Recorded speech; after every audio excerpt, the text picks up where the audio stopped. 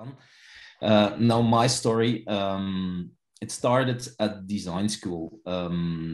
I have like right now about 15 years that I've been working with street kids, street connected children and youth. Now I just want to ask you guys, if I show you the word street kids, what are the first things you think of? Can you just use the chat and throw me some words, like the first stuff that pops in your up in your head when you see the word street child or street kid?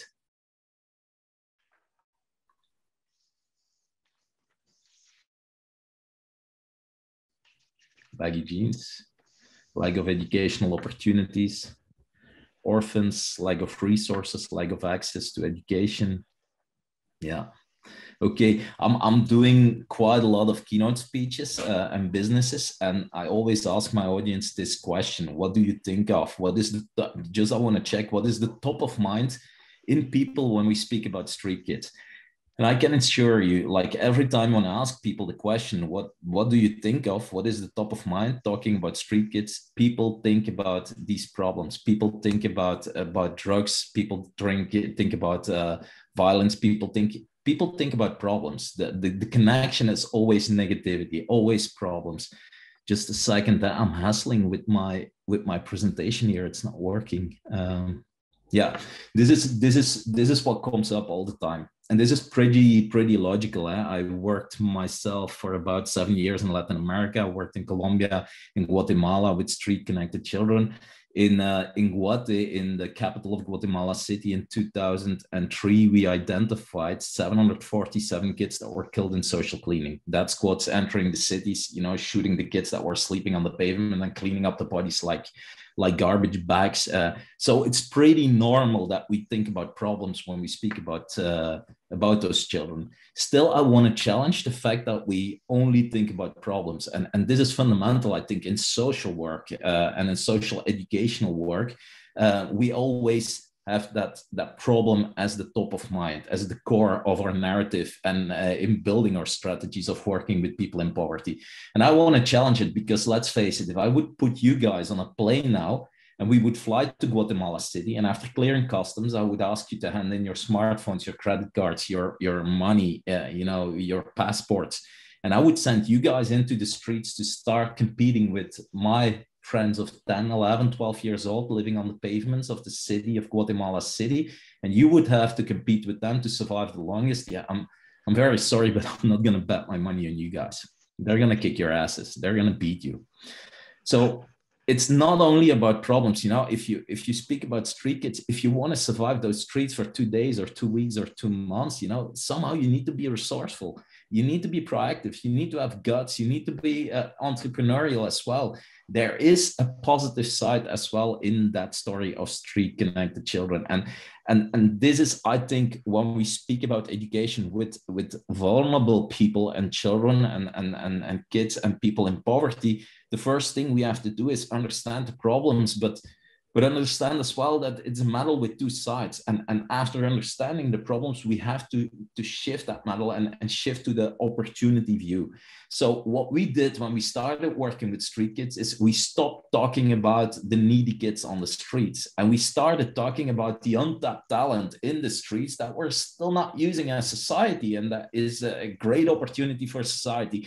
Building actually the problems into an opportunity focus is fundamental when you work in education, I think. If you want people to grow and flourish, they need to feel respected. They need to feel empowered.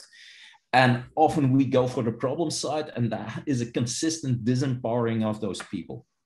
Now, it all started for me at design school. Main thing you should know about me when I was doing my master's in industrial design is that I was a student of very average quality. When there would be professors in the call right now, they would definitely challenge me on the word average, and I would have to admit that I was lower average. I was not the promising guy, that's for sure. I was not engaged, not motivated. And the main reason was that we did quite a lot of projects for SMEs at design school. SMEs knocking on the door, they didn't have design teams on the payroll, so they tapped into the design school to get pro bono creative input in their companies. We did projects of 2 or 3 months where we had to develop and design all kinds of products for those guys. And I designed theater seats. I designed a fencing system for balconies. At a certain point, they challenged us to design a plastic disposable teaspoon with a feature to squeeze the tea bag when you lift the tea bag out of the cup of tea to prevent you from dropping on the table. Yeah, and I can tell you in that project, truly, honestly, I started asking myself, like, what kind of problems am I trying to solve? Where am I putting my time at this point? So I was asking myself, what the hell am I doing? And that was actually as well the main reason why I was a very average and quite unhappy student.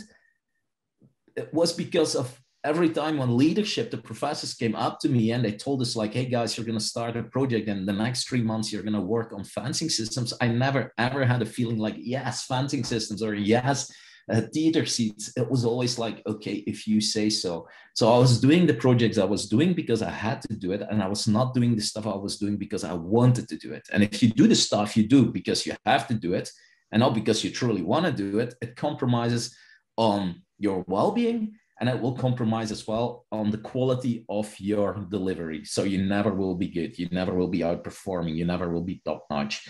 So I was an average, unhappy student. And when I got in the 5th year, which was a kind of a thesis year where we had to work a full year on a product, by coincidence, I bumped into some people that worked with street-connected children and youth in Colombia. And they told me about their project in Cartagena, Las Indias, where they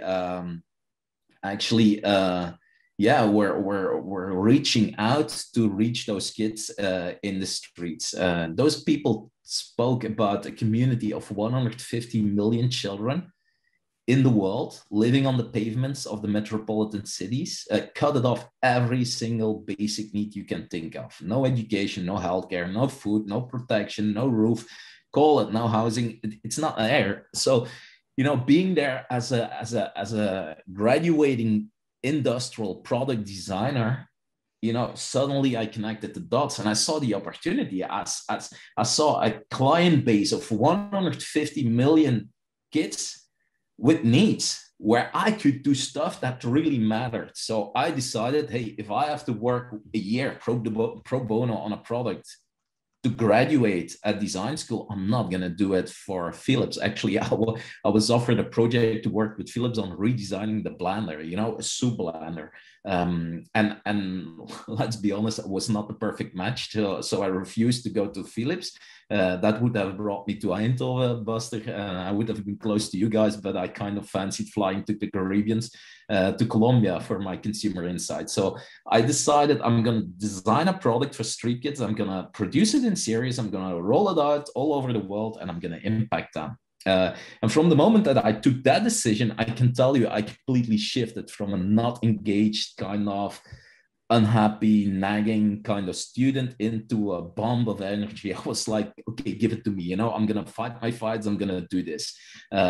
Maybe a little detailed, when I came up with the project to develop a product for street kids at design school in the mid-90s, let's say that the professors were not actually mirroring my enthusiasm. And they were telling me like, you're developing a product for a consumer group that doesn't have the budgets to pay for that product. This is ridiculously. If you want to do stuff like that, you have to go to social school. This is design school. The constant separation in society, the silos in society that are the problem. Talking about non-profit, for-profit, I think. So these guys were blocking me. It was actually through a friend that was studying economics that told me like, yeah, but you shouldn't approach it as a B2C project. You're not going to develop a product for street kids. You should develop a product for NGOs that work with street kids. And UNICEF, UNESCO, these guys have deep pockets, so they can pay for your product, and then you can make it economically, relevant. So I kind of had to battle with the professors, but in the end, they actually agreed, and I could start to develop my product for street kids. Now, one thing we learned at design school, which is fundamental, I think, that is the client has to be centric. If you design a product or a service for a client, for a customer, you need to You need, everybody that wants to create needs anthropologist skills. You need to be able to really deeply connect with the client, understand the client in order to use the reality of the client as the framework to design the service or the product. It happens way too often that we build all kinds of fancy stuff claiming to be the experts, and then we push it down to consumers. It's not working. Eh? So it's really the connection. So I got on a plane to Cartagena de las Indias, to Colombia, to connect with street connected children. One big problem I had was that my Spanish was limited to ordering a cerveza. And of course, if you then have to connect with the street kids in Cartagena, it's kind of a difficult thing. So I was kind of forced in the role of the observer. The local project director told me that I would have to work in a team of outreach street workers. It was a bunch of people that went to the hotspots in Cartagena, to the places where the street kids were, to bring first line services. And they had two types of first line service. There was health. They had like a first aid kit, and these guys were cleaning out wounds and giving improvised healthcare to those street children. The second thing was education, and they had a backpack with some books and games, mainly secondhand material out of formal education. I remember a book, it started with "I go with mom to the cinema." Yeah, of course, that's not what you need to use when you go to street kids. It was not adapted. We had to do shopping every 2 weeks because the kids were making all the material, because that's the way that they survive. Make something, sell it, make some money, and buy what you need. So yeah, it was not working as well. I could see that the kids were very happy when the youth workers arrived. So there were hugs and they were really happy. But the education was not working. They created games as well on drug prevention and TB prevention. And if these games survived like 10 minutes on the streets, it was, the streets were chaos. The kids were up and down and all around, smoking crack, sniffing glue, fighting with each other. If we had 2 or 3 kids that were focused on one educational activity in a session, it was a big achievement. And after a while, being in the observer role, I got completely frustrated. So I wanted to connect with the kids. Still, my Spanish was like very limited, but I needed to find a creative solution. And I found a solution in you can see it here in the picture, the young me. I bought one of these school booklets, and I took the booklet to the streets, and I approached this little kid, Julian is its name, typical street kids, always barefooted, way too big, worn out t-shirt that had been white one day, sniffing glue all the time. You can see he has like a big bold stain on his head, a spot on his head. That's the consequence of a night in a porch of a shop. But the owner of the shop didn't like the fact that street kids were using his porch as a hotel room. So he threw boiling water on the children, and he got burned on his head. So it's a big scar. So I approached Julian with my booklet and asked Julian, mi español muy mal. Luckily, he understood and he confirmed, like, yes, yeah, that's clear. So I asked him, like, Julian, tú, mi profesor, do you want to become my Spanish teacher? And he looked at me at first, like, very surprised. He was clearly not used to that kind of questions. But then he said, like, sí, ¿por qué no? Why not? So we settled down on the carton board, as you can see in the picture. And I took the booklet and I started drawing. I drew a bird, a house, and a tree. And I asked Julian, ¿qué es eso? What is this? So he started writing, and he wrote pájaro, árbol, casa. He gave it back to me. I tried to read it out loud, of course, very badly pronounced. So he had good fun. I had a good laugh. He corrected me. I tried again. I made more drawings. We kept on working. And after an hour and a half, my colleagues approached us and told me, like, I don't know, time to wrap up. We have to go. And I asked Rosie, a British volunteer in the project that spoke perfectly Spanish. I asked Rosie in English, Rosie, please, can you translate to Julian? Can you thank him? I picked up like about 30 words in Spanish. He's really helping me with my vocabulary. Can you please thank him? And can you ask him if we can do this again? And I could see at Julian's reaction that he was as enthusiastic as I was. So we did the street handshakes, and we walked off. And while walking back to the office, I realized that Julian, who in normal street education wouldn't focus for more than 5 minutes, had been sitting next to me without moving, writing words for more than an hour. So that evening, I went home very self-fulfilled with the idea, like, hey, I'm very good at this job. Next morning, I found out it had nothing to do with my skills, because I was back on the streets with my booklet, eager to start working with Julian, but he was not around.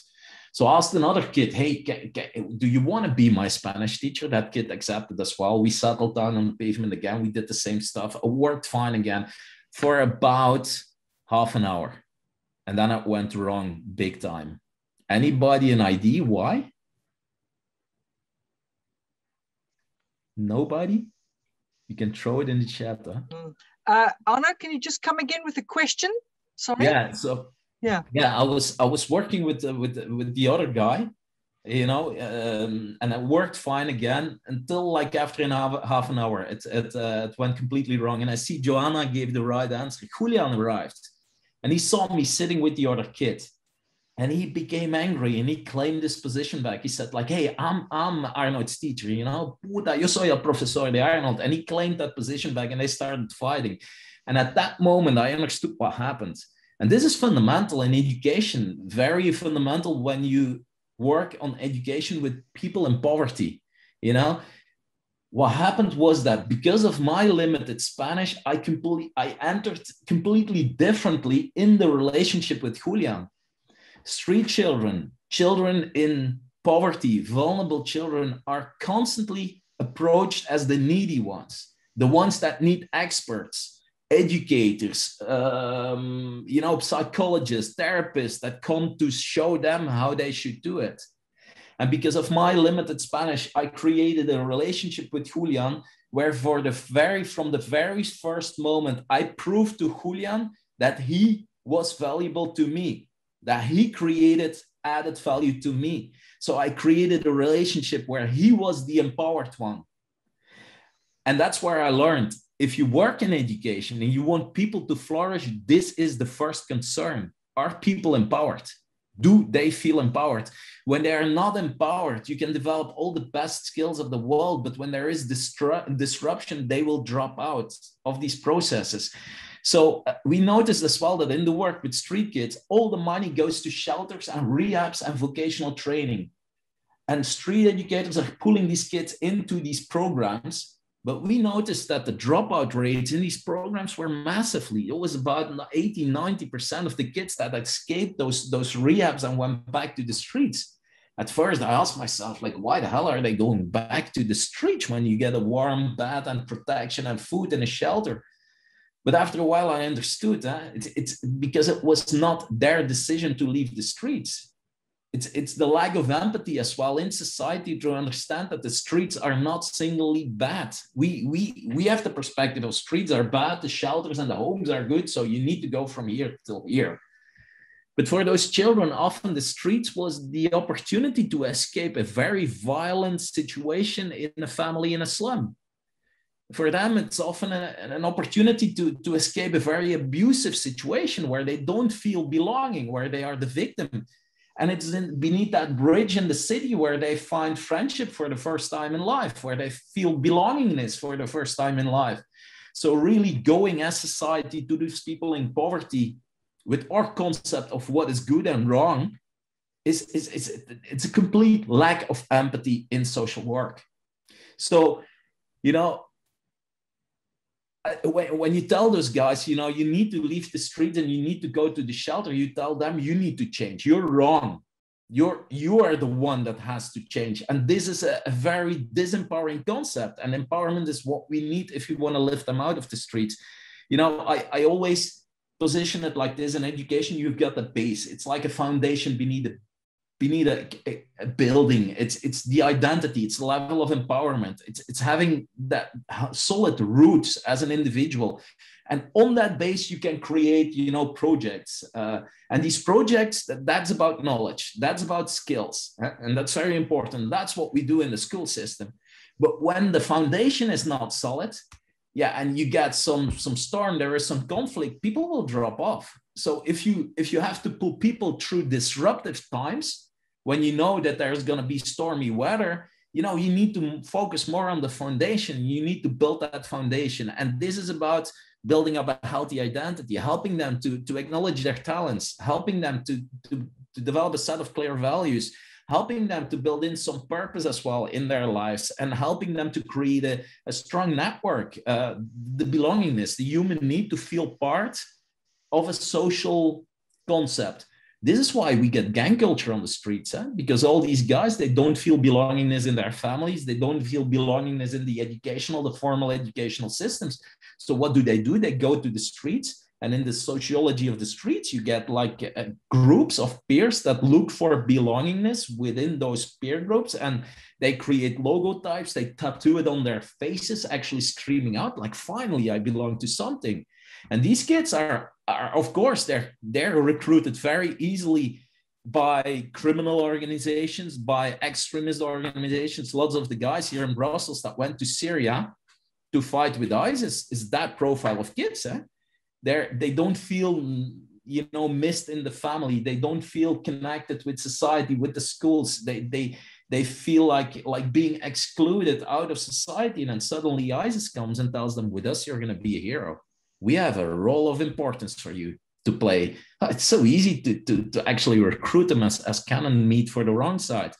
And I can assure you, dealing with those 150 million talents, because they are creative, they are entrepreneurial, they have talents, them being recruited by the wrong side of society is going to be a much higher cost than developing creative, non-formal educational systems to reconnect these guys with society. And that's what we did.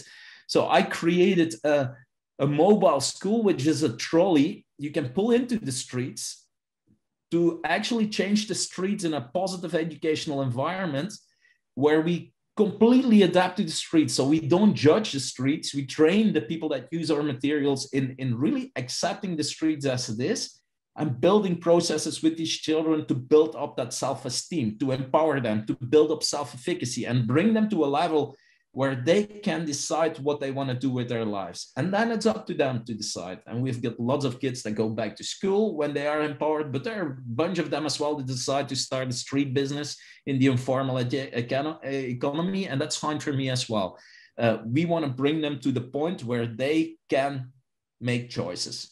I'm going to show you a short video on how this works. This is the little trailer, and now there should be a video, I think.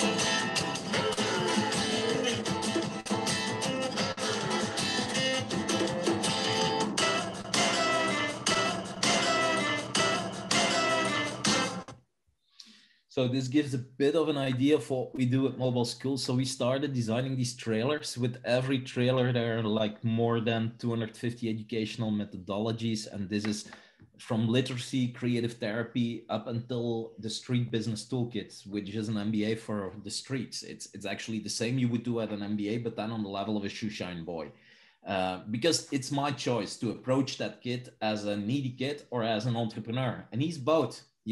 But I think this is self-fulfilling prophecy. If I approach him as the needy one, I kind of, give too much attention to the problem, and this will grow the problem. If he has a shoeshine business, he must be entrepreneurial somehow. There must be positivity, and if I give attention to that positivity, I'm sure that this will grow as well. And this is what we see in practice.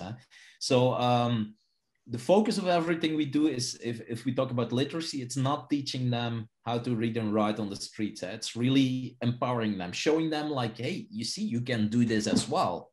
You have that potential. It's really about giving those positive incentives on self-efficacy, in self-confidence, on self-esteem. Okay, I actually, thesis project got out of hands. I graduated in '97, and then I went back to Latin America, and I kept on working on this project. And right now we have mobile school projects up and running in 30 countries worldwide. Every year we implement about 5 new of them. It's a social franchising model, so it's local organizations that learn, that use our methodologies. We provide them of the materials, and we give them intensive training, and they become part of a network. The mobile school is not just the blackboard as you see it. It's a kind of a Trojan horse. You bring it into a foundation, and with the trainings, we start shifting the paradigms as well. You know, moving them from a focus on needy poor kids to moving them to a focus of on potential, you know, potential talent in the streets, and building up that positive narrative. At the beginning, I financed all of this with philanthropy. I bumped into an entrepreneur here in Belgium, Luc Verelst. He was a building constructor. He sold his businesses. And I had a few chats with them. And after a while, he decided to give me some seed money in philanthropy to start up mobile school as a foundation. Actually, in 2002, he provided me of €1,300,000 to start building up a non-profit organization to actually scale mobile school. So we did. So we started scaling mobile school. But after 5 years of working as a non-profit organization, I kind of got into a personal conflict, an ethical conflict, actually. And let me explain. You know, we preach sustainable development. If somebody's in poverty, you don't have to give him a fish. You know, what you need to do is actually bring these people to the position where they can catch the fish themselves. This is what we do. Translating this to the concrete work that we do at mobile school. When I'm in Cali in Colombia on the streets working with street children, and there is a shoeshine boy that approaches me and tells me like, hey, guys, I've got like 3 days without food. I'm starving. Can I get some money to buy food, or can I get some food? We tell them like, no, guys, we don't give fish, but we have a street business toolkit, and I can work with you on your business model of your shoeshine business, helping you to grow that business so that you can prevent to get in situations of extreme hunger in the future. That's what I tell them. But after a while, I started understanding that it was completely inconsistent. You know, if you want to change the world, you need new ideas. But as important as the new idea is the authenticity of your model, the walking the talk, the being what you preach. Hey, and the reality was that I was actually doing fundraisers. I was asking for donations, subsidies. That was fish that was given to me. With that fish, I built an organization. I produce mobile schools. I fly them into Colombia. I pay for a ticket to fly to Colombia myself to go and train street educators. And when I'm on the street with those educators and there is a kid in extreme poverty that tells me, I'm starving, can I get some food? I'm the one that tells that kid like, no, I don't believe in begging. How inconsistent can you be? Who am I to claim that position, to preach that to that child when I'm not applying it to myself? So actually we got in a big, massive ethical conflict where we said like, we can't keep on doing this. And I think that's a big bug in the nonprofit world. Lots of experts that are paid with money that is given to them, actually teaching people how they should self-sustain economically. But how the hell can you claim to be an expert in doing that when you're not taking care of your own economical model? So I decided in 2008, hey, if I want to go on with mobile school, I need to start catching fish myself. So I started reflecting on what kind of a business can I build, a profitable business, to make enough money to reinvest that money in building more mobile school projects and scaling up my impact on street kids. You know, and then actually the thing of empowerment, think about the base and the foundation is applicable to ourselves as individuals and organizations as well. My solution came out of my proper base. It was like, what am I good at? You know, where are my talents? What gives me energy? You know, it is about purpose. It's about the values. It was quite fast, it became crystal clear that I needed to make money with education, because education is what we aspired. Me, myself, but my colleagues as well, the people that I hired in the nonprofit. So I said, like, how the hell can I make money with education? So I started screening the markets, looking for a business opportunity. And rather fast, I bumped into the market of executive training. You know, consultants, companies selling training to other companies, training leadership, training communication skills, training negotiation skills, training, you know, whatever, you know, only in Belgium, that's a 2 billion euro market. It's a big, massive global market where actually the margins you can make on these trainings are very interesting as well. If you sell training to these multinational companies and so on. On the other hand, I understood as well, like, if I want to change the world, if I truly want to have impact on the situation of kids living in severe poverty, there is, of course, a source, a reason. There is a macroeconomic model that causes this system of division in society. And if I want to solve it, I can't work only on this side. I need to work on the other side as well. So I saw an opportunity as well to start influencing the business world and bringing more sustainability thinking into the business communities and world. So I decided I'm gonna build a business, a training company. I'm gonna sell trainings, leadership trainings to Coca-Cola, to IKEA, to Nike. I'm gonna sell to all these companies. I'm gonna actually positively, inspire them on more sustainability through bottom-up processes in these big multinational companies. But I'm going to invoice for the training as well. I'm going to make profits, and my profits, you know, they're not profits because I reinvest them in educational programs for street kids. Full 100% of what we earn with the companies is reinvested in education for street kids. This was the model. Now I can tell you, the board told me, like, yeah, why would companies buy from us? You know, you don't have the suits to go and talk with Coca-Cola. You don't speak their language. So I needed to do the anthropologist work again. As I was in Cartagena with Julian, I needed to start infiltrating the business communities and actually starting to understand what the needs were of the business community. So I've subscribed at the business school at Vlerik here in Belgium. I went to business school. Part of business school was building the business plan of the company that I was setting up. And, you know, rather fast, I found out that in the market research that the market was completely saturated. There were like 1,600 companies only in Flanders selling training to other companies. So market was completely packed. And yeah, I realized that all these competitors, they had like references, they had proven models, they had databases full of leads. And I was the guy that played around with street kids. So I knew if I want to enter that market, I need a USP. I need a unique selling proposition. You know where I found it, the USP? That's again in the base. Who are we?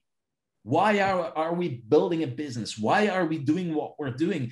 It was all about street kids. So what I did was I started partnering up with the street children, because in every single project where I've worked, there is a lot of misery. But in every single project, you find some of these guys as well that outperform the others, the champions in survival, the ones that make the streets, the reality on the streets, that deal with that reality and that make the impossible possible on the streets. Just a quick example.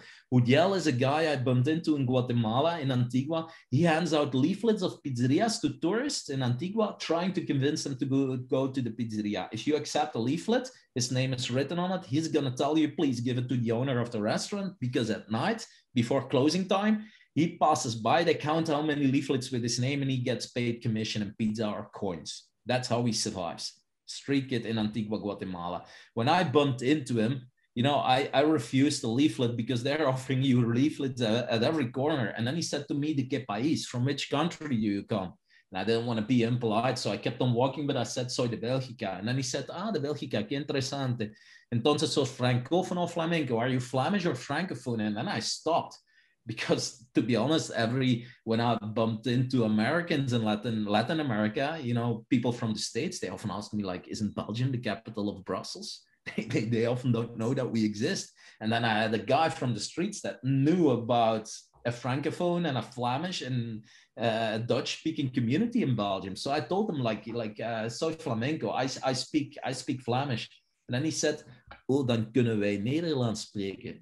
So then we can speak Dutch in my language. So I completely drained with sympathy. The guy spoke my language. So I took the leaflet and I was about to go to the pizzeria, but then I realized, like, you know, you little bastard, you probably learned that sentence in different languages. It's just your trick to win sympathy from the customer and win the competition on the streets. Actually, I loved it. And I was about to go to the pizzeria, but I thought, like, you know, you win this battle, but I'm going to challenge you, you know, on the war. So I asked him some questions in Flemish, but he answered me as well. And his Flemish was better than the Flemish of our prime minister in Belgium at the moment that I bumped into the kid. And I found out that the guy speaks 12 languages, never has been to school. He speaks Hebrew, Japanese, Danish, Italian, Spanish, 12 languages. And then the main question is not like, what is his talent? Because that's crystal clear. He has a talent for languages. But the question is like, how the hell is he capable to develop that talent in those circumstances? Because he's in a context where everything is against him. And still he's able to develop that skill. Nobody pays for his education. There is no HR department offering him a course or a book or whatever. He has to do it by himself. So he is one of the stories, and I can give you like dozens of those stories. And what we started doing was profiling those winners on the streets, profiling those outperformers. Like, why are they the ones sticking out? And we found a skill set, an attitude set that was clearly present within all those winners on the streets. And we called that set, it's actually a set of 4 skills / attitudes. We called that the street skills. And with those street skills, I developed training. I brought it back to companies. I made films with the kids on the street as the experts and the inspirators. And I started selling leadership training to make companies more streetwise or street smart. The skills are these. The first one is the opportunity focus. What you notice with the guys that outperform on the street is they're not nagging about problems. You know, Houdiel easily could say, here I am with my language talent for languages, but, you know, I can't do anything with it. And I'm a victim because, you know, my mom and dad are responsible. They never gave me education. My stepdad, who boosted all the money away, the bad educational system, the corrupt politics, the global economical reality. He has plenty of very good, legitimate arguments to claim that he is the victim. The winners on the streets, they are winners because they know that it's strategically very, very stupid to claim the victim position. Never, ever claim that the victim position. And what they do is put all their time and energy in not what others should do differently, but in what they can do differently.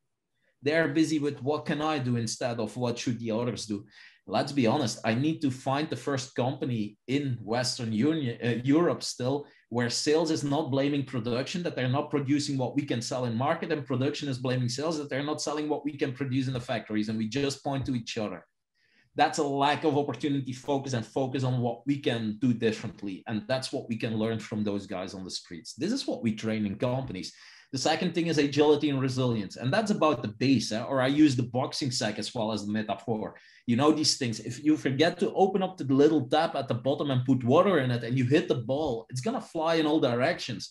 But when there is weight at the bottom and you hit the ball, it's gonna kick back. And that weight at the bottom, that's the roots again. That's the foundation, you know, it's building in those healthy identities. And I think this is an opportunity for companies as well, working on you know, having so much people going in burnout, having so much people that are not performing because of stress and so on.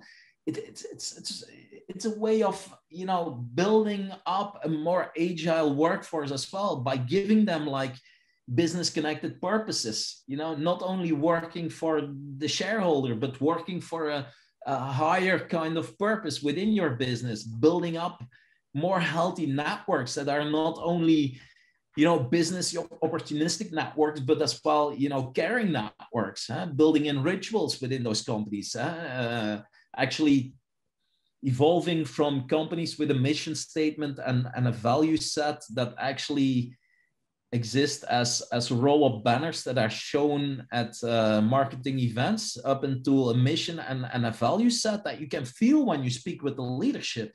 So there is a long way to go with companies, I believe. The proactive creativity, that's a no-brainer, of course, on the streets. If you do what everybody is doing, then you're out of the game. And this is about risk-taking. And the fourth one is cooperative competition. It's actually balancing out in between competitive and cooperative behavior, being able to fight and battle, but as well being able to collaborate and build alliances. And this skill with the winners on the street, it's mainly about timing. It's about picking your battles. You know, when you're in a difficult situation, it's not getting frustrated about everything that is going wrong. It's really focusing, picking your battles, and compromising on some stuff as well. So this is the set of skills that we find on the street, and this is the backbone of our training company. So I created a bunch of products, keynote speeches, deep dives. We take managers of companies to the streets. We do leadership programs and youth detention centers where we match executives of companies with youth criminals, and where they have to form teams together to build materials for mobile school. We do digital learning tracks and so on. So we have an offer of products we bring to companies. With this offer, I tweak these companies, and of course, I'm not naive. I'm not gonna influence the global strategy of Coca-Cola, but I can influence leadership bottom up. And I got to the point as well in change making that change making is about collateral. It's about collaborative leadership, and it's about systemic shift. And I have to accept and admit that I'm not the one that and you won't be, and nobody will be the one that creates the change we need in society. It's a collaborative thing to do. And what I'm convinced of is that with Streetwise, what we do in these companies, we're part of the wave, actually moving them into the next concept, the next paradigm of doing business. What we definitely lead if we want to give a future to our grandchildren. Climate change is coming, migration is coming, polarization, democratic models are under pressure. We need a shift in society. Now, every year we sell to about 100 companies. We do leadership for Barco. We do, and many of them are recurrent clients that come back to us every once in a while. We invoice to these guys, they pay, and all profits. Actually, it's not profits because it stays in the organization, the money, but all the money is reinvested in street smart educational programs.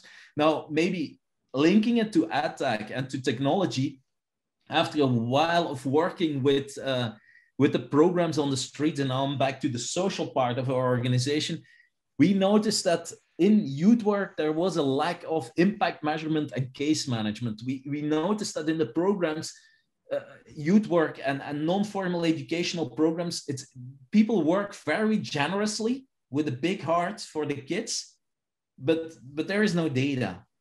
So we actually wrote an Erasmus Plus program as well a few years ago, and we did a research on case management and impact measurement methodologies and tools that are used in youth work. We had like 130 respondents working with us, and it was a sad story. We couldn't find, most organizations have the biggest difficulty to measure the output, not even speaking about the input.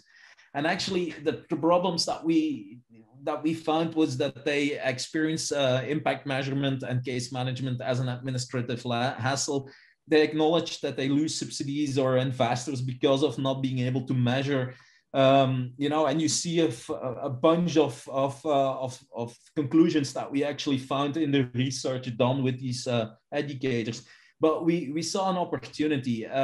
We are convinced that the gut feeling and generously belly of the social worker or the educator is very important. And there is research done as well that shows that often they're right in the decisions that they take, but adding in some data on impact really can scale the impact of the investments we're already doing in non-formal education. So we decided to start to build a tool to help organizations to actually get track of impact. So next to the mobile schools, and that's the one on the right, the street smart wheels, we call it. This is the trolleys you saw in the video. We created 3 new products that are technology products. Street Smart Impact is an app that is designed for youth workers with an app for youth as well, where you can actually, it's a coaching app that helps you to do your work on the streets, but it gives you data as well. Data to learn on the empowerment level of the kids, because that's what we want to measure. Do we empower them? Are we making those foundations stronger? It's not about the skills, the competencies. That's what they do in schools and formal education, and they have like ways to measure the impact. It's about the identity, you know, the base.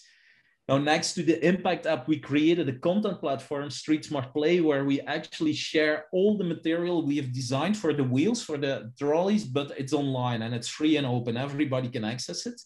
And we're now building Street Smart Learn, which is an LMS, a learning management system for youth workers, because what we noticed as well, certainly if we go to Latin America, Africa, Asia, and the development countries, often the youth workers are not really well trained. It's generous people, but they lack knowledge, they lack training. So we're building a learning management system for youth workers where we use micro-learning, you know, working with microbytes to train them on concepts of self-esteem, self-efficacy, belongingness, and the important topics actually to be able to bring the right stuff to the kids. And then our ambition, actually, we were able to build all of this because of an investment from google.org that helped us actually to build the technology. And now the next thing is we're implementing the Impact app now. It's been used now in youth work in the 13 biggest cities over here in Flanders and within the mobile school network internationally. We just sold the technology as well to a health insurance fund, the health insurance funds network in Belgium, because they're building a kind of an outreach health worker strategy in order to work on COVID. Actually, it was triggered by COVID, but these health insurance companies, they're sending out outreach people to the communities, and those people are going to use our technology as well to measure impact and to follow up the processes. So we're launching that Impact app, but of course this will give data as well. And now we're like actually exploring, and we're starting, and this was why I want to talk with you, Buster. But we're thinking, what can we do with this data? You know, can we learn out of that data to create the right triggers? For example, if a youth worker uses the app to get like some advice of some content from the play that he can use, or some training that is triggered out of the learn system. But this is where we are at this point, really exploring to dive into your world. Is there an opportunity to actually use AI and use the newest technology to combat child poverty? That's where we are at this point. Hey, and I'm going to wrap it up. I think my time is over. You can find me as well on the details. I'll share the slide deck as well later on, but this is what we do. And I'm happy to try to answer all your questions. Thank you very much, Arnoud, for this inspiring talk. And I think every one of us can make a nice link with what Buster was saying. And so it's different because you have a personal story, the two of you, but at the same time, there are many, many similarities also in the thinking and the mindset, I think. So that was very inspiring. I open the floor for some questions. I think, Tony, you're reacting. Maybe you would like to give a few comments or ask a question. Yeah, so sorry, I had to just jump off slightly because of other work projects, but I think it's an absolutely wonderful approach, as you said, talking from an empowering versus disempowering, you know, we want to fix you approach. And, you know, there's just this wonderful analogy that you wrote about being streetwise and how much we can learn from that. And it just reminded me of this book on Be More Pirate, that, you know, if you want to really create change in education systems, you know, are you part of the problem or part of the solution? And that's, Arno, that you just looked at something from a whole different way of living and viewing things, to change education systems. So I wonder from that how we, you know, that education systems, just as Buster said, need complete, there needs to be a fundamental change in education systems. And I wonder how this can be taken forward, you know, in formal education. Yeah. I think often there is the lack of empathy and a really truly client focus. When I work in schools, I often tell these teachers in schools, you know, you should look at your clients, and you have this job because of your clients. So you need to, whatever happens with the kids or whatever happens with the parents, it's about you to empathize, understand, and be creative and develop models that really work for them. But so many schools, so many people in education are complaining about the kids of today and the parents that are not supported anymore. Yeah. So we need that entrepreneurial spirit within education, I believe. Yeah. And we need to understand as well that there are millions of children in the world that won't go through the formal educational processes, millions of them. And if we don't develop alternatives, if we're not able to shift our paradigm and see other opportunities, we're going to lose them. And those are the guys that are going to end up in prisons, that are going to end up in the cost is massively. Wow.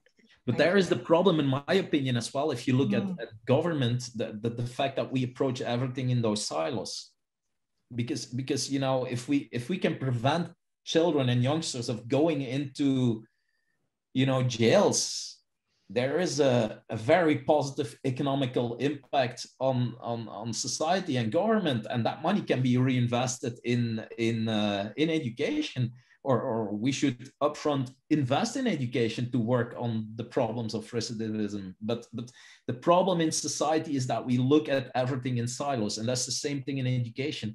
I was at design school, you know, it was blessed for me to end up in social work. And the cool thing, my opportunity to innovate in social work as well was because of not being trained in a social school. I was not wired as all the other guys in that field. I was wired differently. And that diversity is needed. So I'm always claiming, like, at university, send all the guys in psychology and social work, send them like 3 months to business school, and get the guys from business school 3 months into, you know, mix diversity. Yeah, can I add to that, Arnoud? I was also wondering, you were talking about the street skills that you're training in companies. Have you ever thought about training teachers with these street skills? Yeah, we did research, and we got a lot of demand as well from schools. But the problem is that the business model.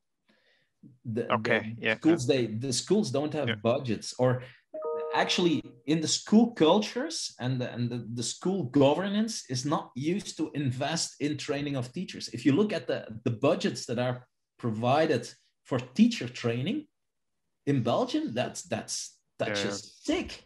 That's just sick. Those are the guys that need to inspire our kids. They receive like a few half days a year. They receive like some training, education, and they have peanuts to pay for it. So they get monkeys. I'm sorry, but you know, and we are willing for social impact to actually, that's where I want to go. If I can grow my business and get to a point where I can make enough money in the corporate world, and COVID is a good thing for us at that sense, because of COVID, suddenly my market is global. I just sold a leadership program to Beringer Ingelheim, Latin America. I delivered from the office in Leuven with online training. Before COVID, online training was like still something very, very strange. And suddenly my market is global. So we are actually adapting our ambitions. But I can, when I can take more margins at the business side, and you know, there is more money to invest. And one of the things that we consider to do is offering our trainings to the educational system at lower fees. But what we need as well is a mind shift, because often in the school, in the educational system, it's not that there is no money. It's the governance of schools that doesn't put importance to the training context. And then I can do my work for pro bono or low cost to them, but when there is not a mindset shift, we wouldn't work for all the schools. We would work for the people where we truly find that they can have that mindset. They're the innovators. They're the ones that really wanna. Yeah. Okay. Really, thank you.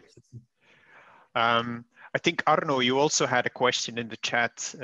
Maybe you can. Yes. So first of all, thank you very much for the inspiring talk. It was a really interesting presentation. So now my question to you is, so what would you tell to people who would like to start initiatives such as mobile school, but are too afraid to work in street environments? Because I can imagine because of problems such as abuse or drugs or etc. I can imagine that people may be afraid for their own life in certain ways, and they might get rid of their whole idea simply because of that. So is there something you would like to tell to such people? I just can share from my own experience. I've been 7 years in Latin America, working in areas La Hoya, El Calvario, and Cali. Police doesn't enter that area anymore. Guatemala City is quite rough as well. I never was threatened by anybody, any of the gangs. When we had problems and troubles, it was police. And I consistently believe that if you approach somebody on equal level, you're truly interested, and you truly value the person you're talking to, giving your full self and looking them in the eyes, they will sense this, they will feel this, and they will respond to you in a similar way. I'll walk into realities where people tell me you're crazy, but I just approach those guys and I tell them like, hey, I'm interested. You know, I want to know who you are. I once was in Buenos Aires, and there were some guys that had created some, you know, places to live close to the highway. They were under a bridge and next to the bridge, and they had like built some stuff. And it was quite interesting because it was a slum thing, but they had like 2 floors, and I saw it from a distance. So I was like, yeah, I want to know, you know, I'm not thinking about it anymore. It's just my curiosity. So I approached them, and I told them like, hey, I've been working on the streets in Guatemala, and you know, I've lots of friends in the streets, and seeing how they survive. But you know what you've created here, it looks very cool. How have you done this? And you know, and I just was interested, and they just told me like, come and see. So I went with them, and it's as a friend of mine that was renovating a house here in Belgium that invited me to see the tiles in his bathroom, being really proud of what he created. These guys were showing me the shack they had created, and I ended up staying like half a day with these guys. There was a birthday. They invited me some drinks. They don't have money, but they had some drinks, and they invited me, and I stayed with them, and I spoke with them, and it's your attitude. It's 80% your attitude. And of course, there is a risk. There is a risk of, let's say, 10, 15, 20%, but you don't have to be, don't it should not refrain I'm you a guy from, as well. I think as well for the ladies and the girls, and probably it's a different reality. But for me, that's the way that I look at it, and it never failed me. It never failed me. Yep. If you give respect to people, but deep, honest respect, if they sense that people in poverty, they won't do you anything. They will be so surprised and happy that somebody from society sees them and is interested in them. And that becomes then so much more important for them, and such a big opportunity, that they're not going to be busy with robbing you, because you're giving them something that is more important than your wallet. And that's the attention, that's seeing them. I think it's also a matter of trust from both sides. Absolutely. And I think it's a society thing. I think if I project it to companies, we need to go to much more trust-based leadership. We need to start using empathy as a hard skill in our society. I always claim that empathy is the hard skill we need today. It's all interconnected. We're all interdependent. I just shared the B Corp link. The B Corp community. They speak a lot about interdependency. Everything is connected in society. So what we do in business influences the other stuff as well. And being aware about that complexity and being part of a movement that tries to come up with the new normal. But I can tell you mainly to the students, if you want to be an entrepreneur, if you have ambitions to be an entrepreneur, you can become a very successful entrepreneur and doing very good stuff for society. It's not separate. It's not, the discussion is not for profit or for profit. That's just a legal setup.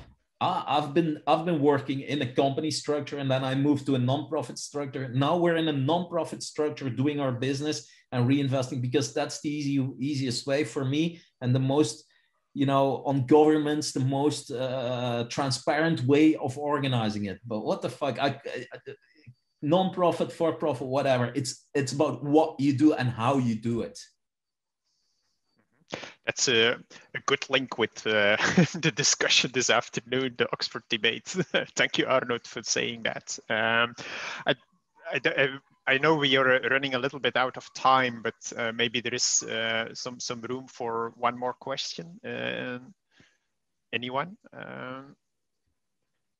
If not, I have maybe one. I think Ivan wanted to ask something. Sorry, Ivan. Yes, please. If I can relate sure. Somehow, because first of all, I teach at TEMCAS in Malta, and TEMCAS is a college or / even part university that we started our let's say, we opened our doors to anyone. And when I say anyone, at first, we pitched our education for level 4 students, but over time, we went even to level 1 and level 2. Some people were afraid to go low down to those levels.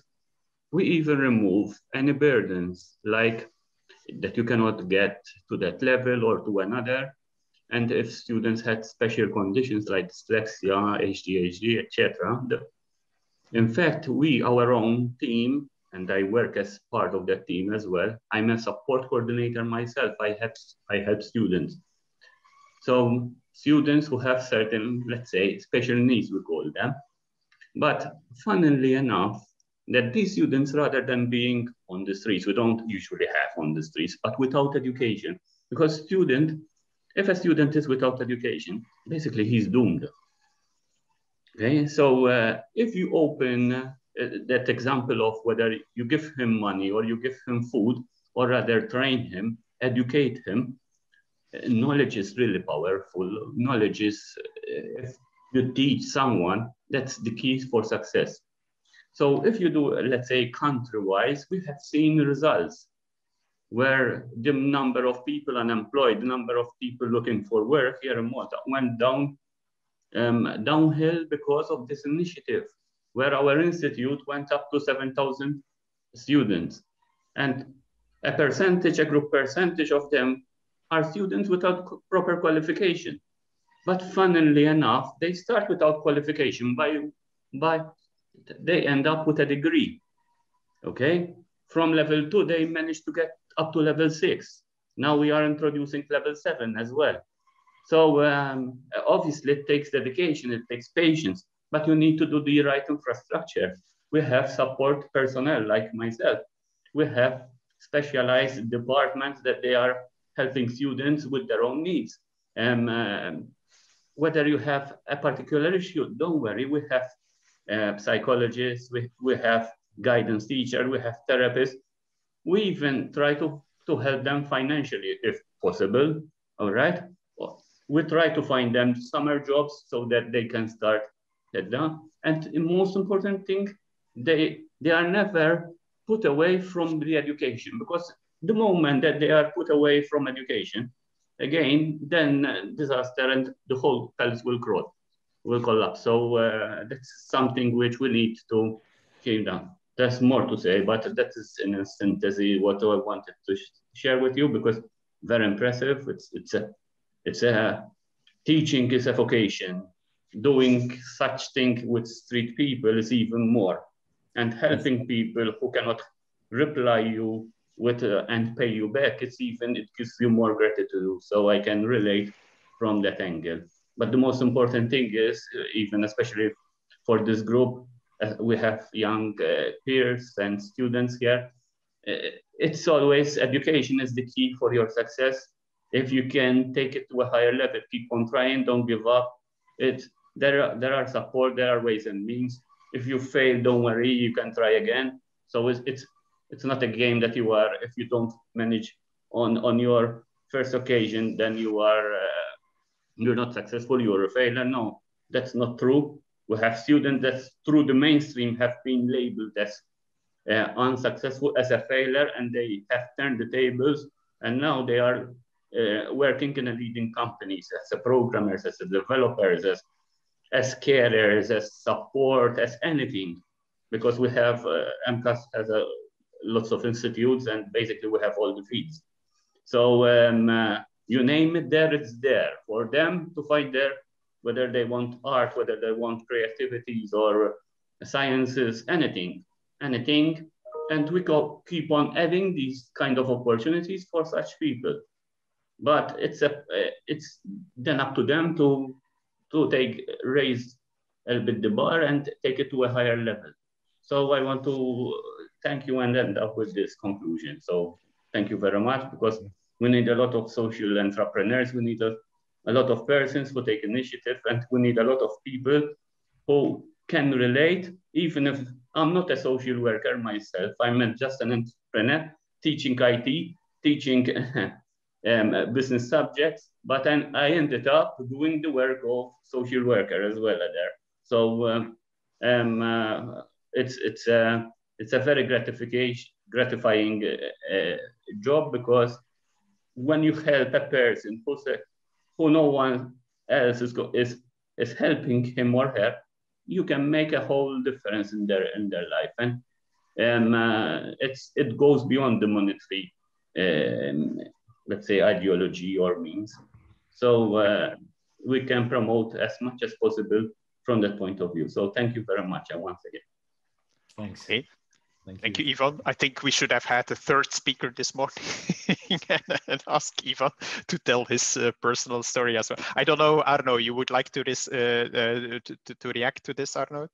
Or no, congrats. Sounds really good. And I think engaging with for me it's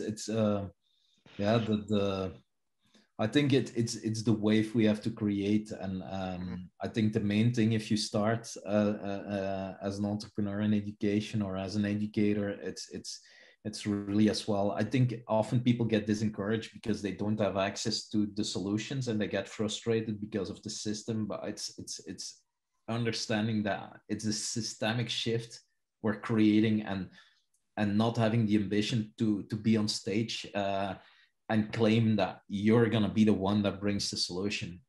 It's about being aware that you can take steps and be part of that solution. And we need that kind of people that want to go in those collaborative models of change.